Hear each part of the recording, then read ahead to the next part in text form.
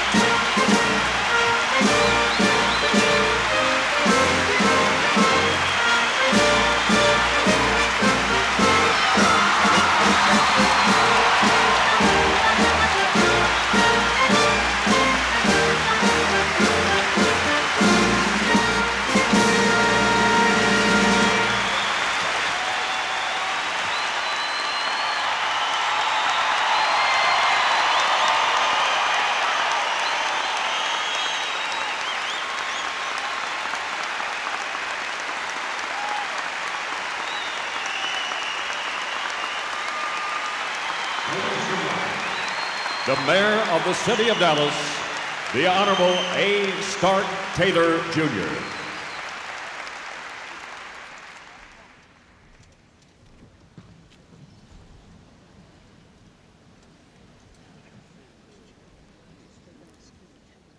Mr. President, Mr. Vice President, Nancy, and Barbara, Mayor Evans, distinguished guests, ladies and gentlemen, on behalf of the City of Dallas, it is my pleasure to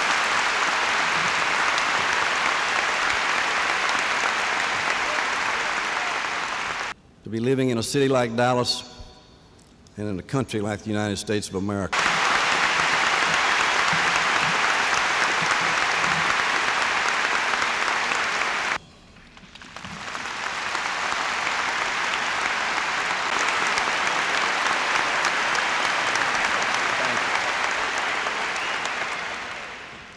May we pray. Blessed are the peacemakers, for they shall inherit the earth. Grant us the courage to preserve freedom, the patience to pursue peace, and the wisdom to seek both. Give us vigor to compete, compassion to help, and love for the common humanity of all. Give us encouragement, hope, and humor, and when we fall short, the humility to know that our strength to survive both triumph and disaster comes from you. O Lord, give us peace, lasting, durable peace. We ask this in thy name. Amen.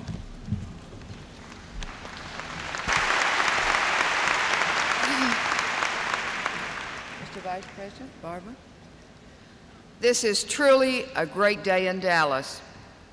We're so appreciative of this choir and orchestra and the time and hard work which have gone into making this program a success. We're so blessed as a city, as a people, and certainly as a nation. And I count as one of my blessings the man that I'm privileged to introduce. What more could be said of any man than he has renewed the spirit of freedom-loving people all over this globe, has shown strength in adversity,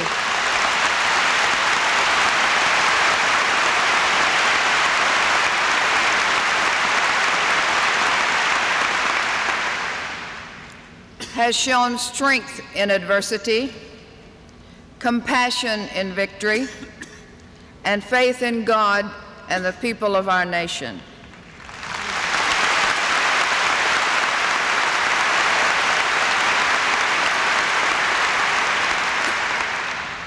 He has restored pride in America, but he has also restored pride in Americans.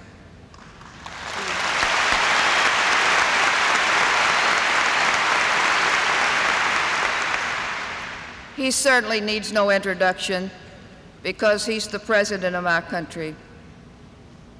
He has, however, established the needed sense of oneness in our nation again. He stands for those values which all Americans hold dear. He keeps his promises. He keeps counsel with integrity.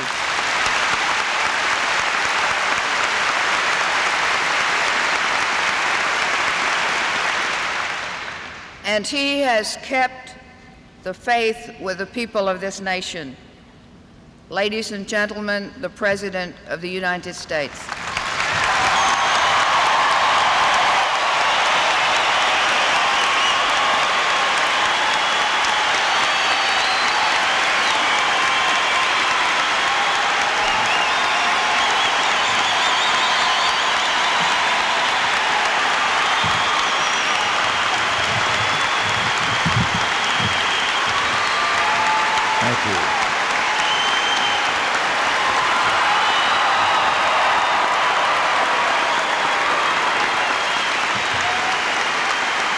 Thank you very much.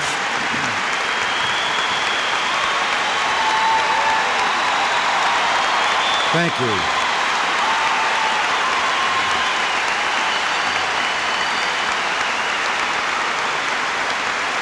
Thank you.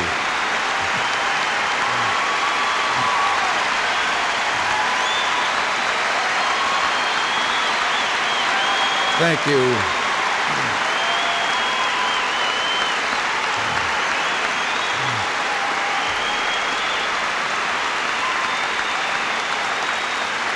Thank you very much.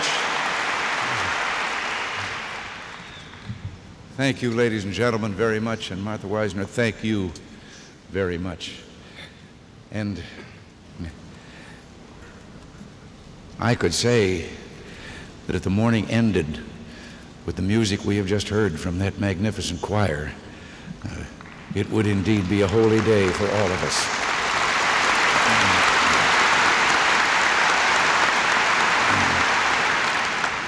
It's wonderful to be here this morning. The past few days have been pretty busy for all of us, but I've wanted to be with you today to share some of my own thoughts. These past few weeks, it seems that we've all been hearing a lot of talk about religion and its role in politics, religion and its place in the political life of the nation. And I think it's appropriate today at a prayer breakfast for 17,000 citizens in the state of Texas during a great political convention that this issue be addressed. I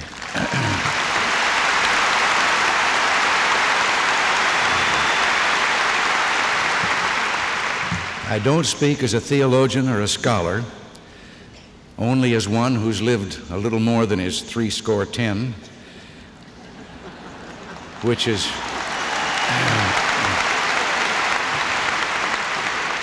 has been a source of annoyance to some. And as one who has been active in the political life of the nation for roughly 4 decades, and now who served the past 3.5 years in our highest office, I speak, I think I can say, as one who has seen much, who has loved his country and who's seen it change in many ways. I believe that faith and religion play a critical role in the political life of our nation and always have.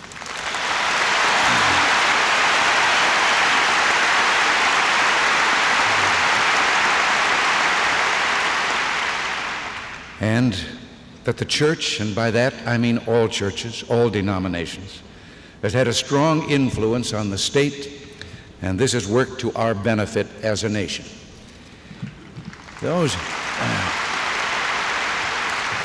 Those who created our country, the founding fathers and mothers, understood that there is a divine order which transcends the human order.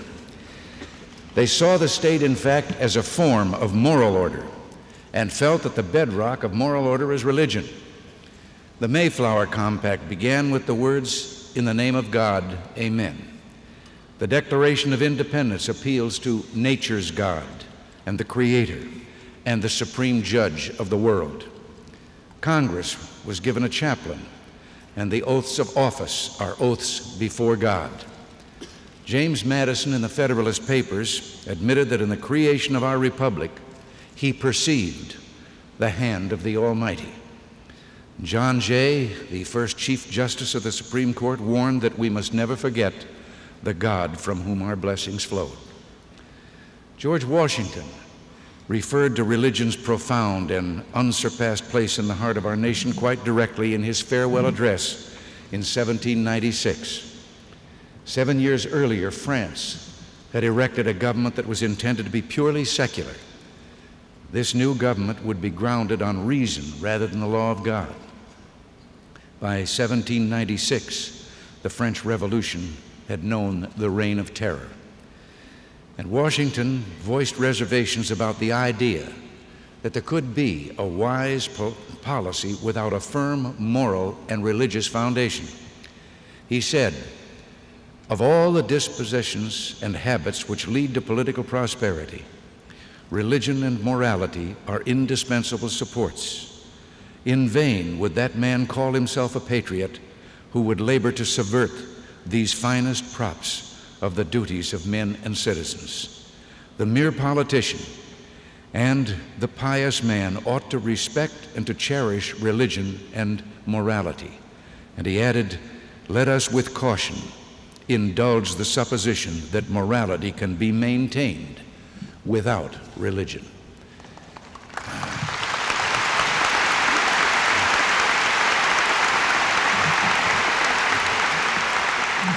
I believe that George Washington knew the city of man cannot survive without the city of God. That the visible city will perish without the invisible city. Religion played not only a strong role in our national life, it played a positive role. The abolitionist movement was at heart a moral and religious movement. So was the modern civil rights struggle. And throughout this time, the state was tolerant of religious belief, expression, and practice. Society, too, was tolerant. But in the 1960s, this began to change. We began to make great steps towards secularizing our nation and removing religion from its honored place. In 1962, the Supreme Court, in the New York prayer case, banned the compulsory saying of prayers. In 1963, the court banned the reading of the Bible in our public schools. From that point on, the courts pushed the meaning of the ruling ever outward so that now our children are not allowed voluntary prayer. He even had to pass a law. We passed a special law in the Congress just a few weeks ago to allow student prayer groups the same access to schoolrooms after classes that a young Marxist society, for example, would already enjoy with no opposition.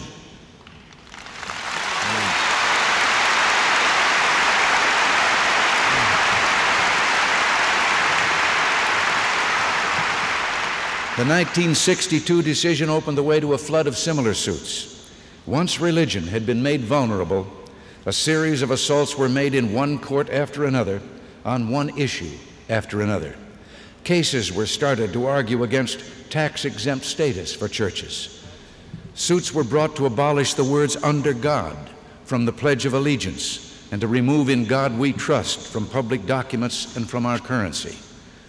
Today, there are those who are fighting to make sure voluntary prayer is not returned to the classrooms. And the frustrating thing for the great majority of Americans who support and understand the special importance of religion in the national life, the frustrating thing is that those who are attacking religion claim they are doing it in the name of tolerance, freedom, and open-mindedness. Question: isn't the real truth that they are intolerant of religion?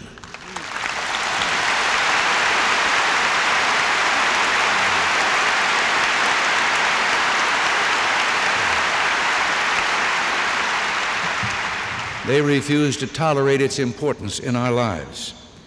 If all the children of our country studied together all of the many religions in our country, wouldn't they learn greater tolerance of each other's beliefs?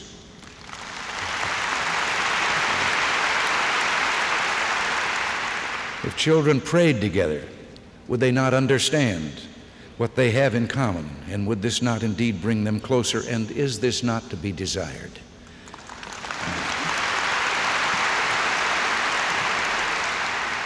So I submit to you that those who claim to be fighting for tolerance on this issue may not be tolerant at all. When John Kennedy was running for president in 1960, he said that his church would not dictate his presidency any more than he would speak for his church. Just so, and proper. But John Kennedy was speaking in an America in which the role of religion, and by that I mean the role of all churches, was secure. Abortion was not a political issue. Prayer was not a political issue.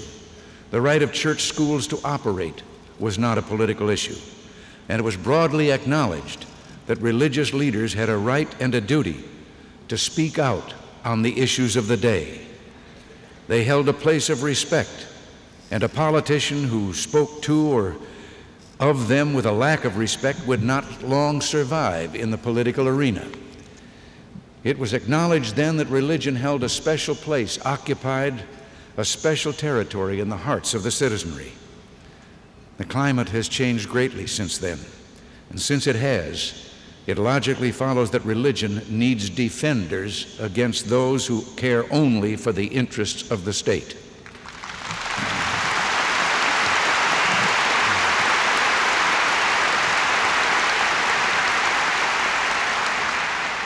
There are these days many questions on which religious leaders are obliged to offer their moral and theological guidance, and such guidance is a good and necessary thing. To know how a church and its members feel on a public issue expands the parameters of debate. It does not narrow the debate. It expands it.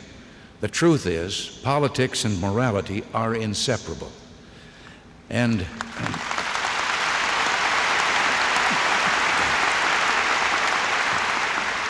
as morality's foundation is religion, religion and politics are necessarily related.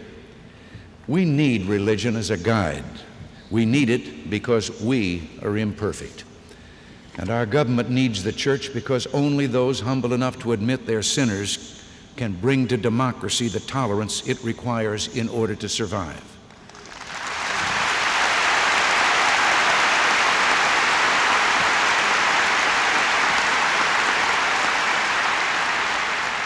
A state is nothing more than a reflection of its citizens.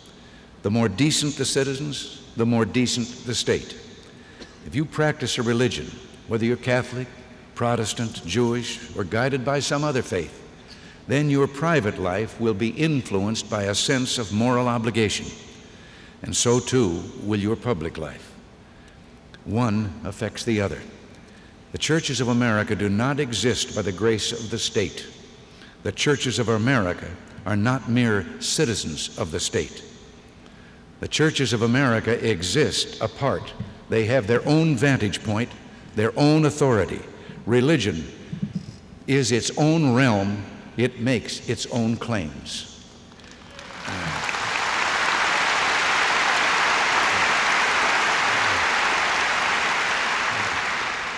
We establish no religion in this country, nor will we ever. We command no worship. We mandate no belief.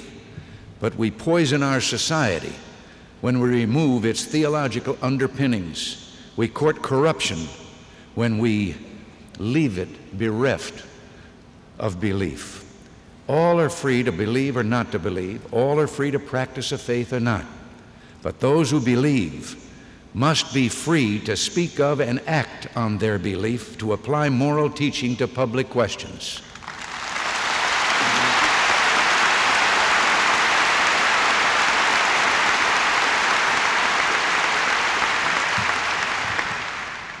I submit to you that the Tolerant Society is open to and encouraging of all religions, and this does not weaken us, it strengthens us, it makes us strong. You know, if we look back through history to all those great civilizations, those great nations that rose up to even world dominance, and then deteriorated, declined, and fell, we find they all had one thing in common. One of the significant forerunners of their fall was their turning away from their God or gods.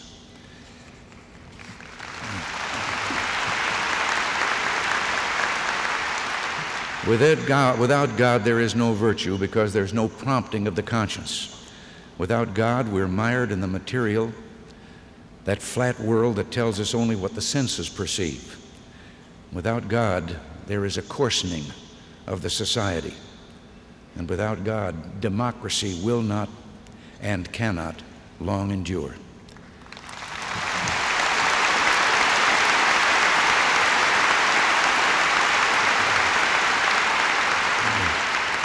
If we ever forget that we're one nation under God, then we will be a nation gone under. If I could just make a personal statement of my own. In these 3.5 years, I have understood and known better than ever before the words of Lincoln when he said that he would be the greatest fool on this footstool called Earth if he ever thought that for one moment he could perform the duties of that office without help from one who is stronger than all.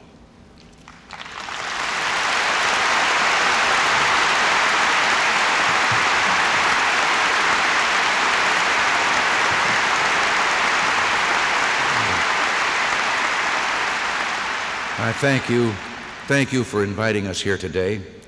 Thank you for your kindness and your patience. May God keep you, and may we, all of us, keep God. Thank you.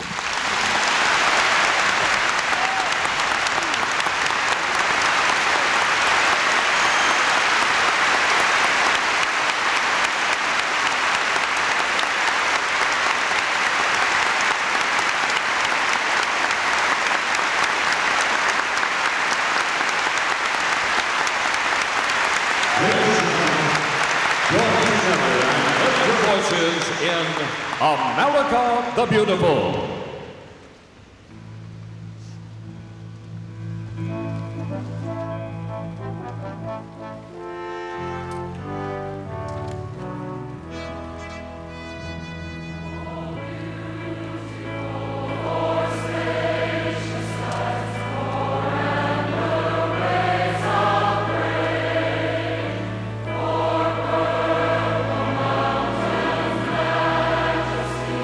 Oh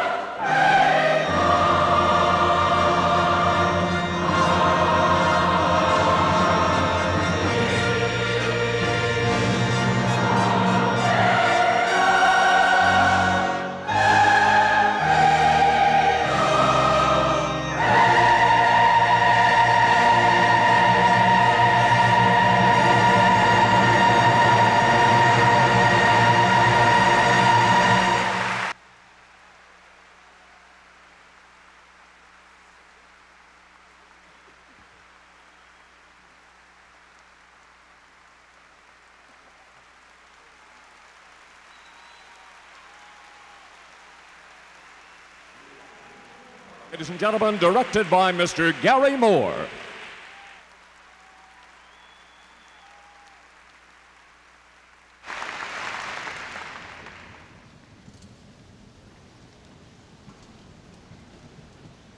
President and Mrs. Reagan, Vice President and Mrs. George Bush, this morning you've honored God and you've honored us by being here today. Our prayers go with you now for continued good health, strength, vitality, wisdom, and divine direction to lead this great country. Mr. President, we're so proud of what you've done over the past 3.5 years.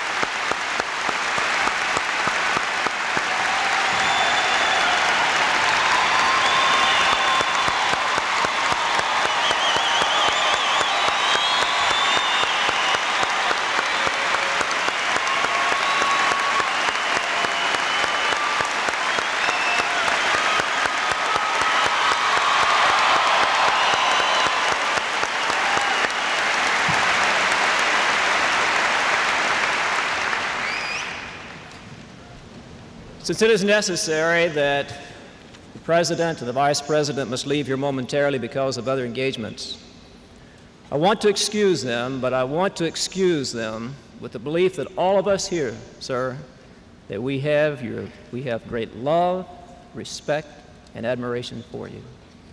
And now we want you to go back and to spend this day preparing for that acceptance speech tonight.